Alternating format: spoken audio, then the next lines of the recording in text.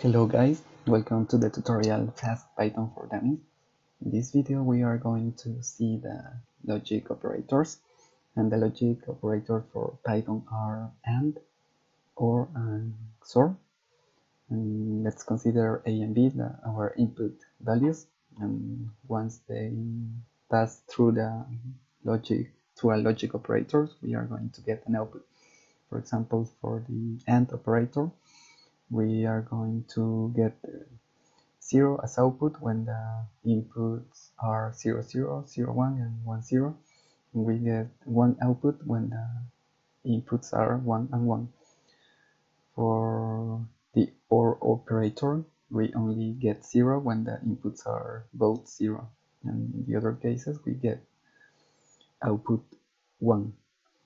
For the XOR operator, we get 0 output when the inputs are 0, 0 or 1, 1. And we get 1 output when the inputs are 0, 1 or 1, 0. And Python interprets the 1 value as a true value and the 0 value as a false value for the logic operators. Let's make an example. For example, for AND, let's say a true value and a false value. Okay, a true value can be this one, that 5 is equal to 5, and false value, we can say that 4 is different than 4. Okay, that is false. This equality is true. This is false.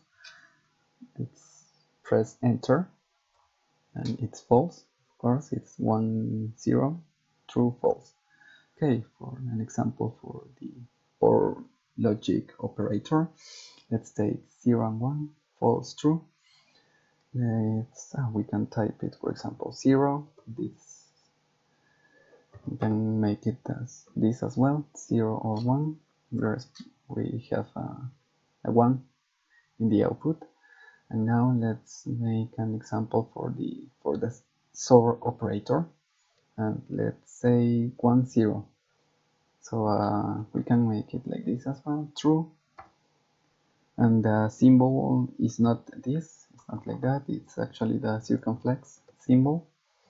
True and false. True and false, we expect a true value in the output.